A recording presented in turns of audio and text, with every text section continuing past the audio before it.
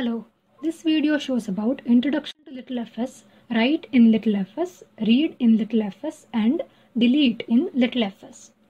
If one is familiar with using Firebase to fetch and update data to real-time databases, then it is known that it is an annoying problem that the data will be destroyed when the NodeMCU resets. So, here let us learn how to overcome this problem of data being destroyed once the NodeMCU resets.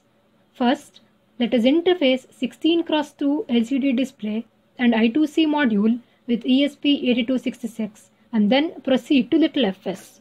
You will need 16x2 LCD display, I2C module, breadboard, jumper bias.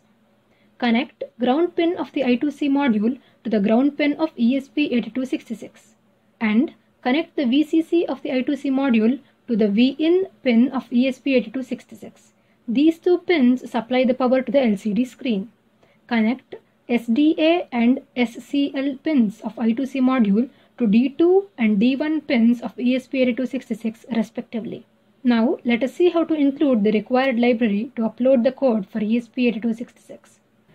.zip file is included at the bottom of the CircuitDigest article.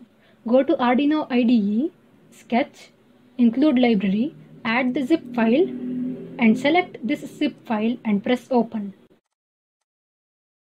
Now compile and upload the code. You can get the Hello World program from the CircuitDigest article. Upload the code to the NodeMCU. You should see the output as shown.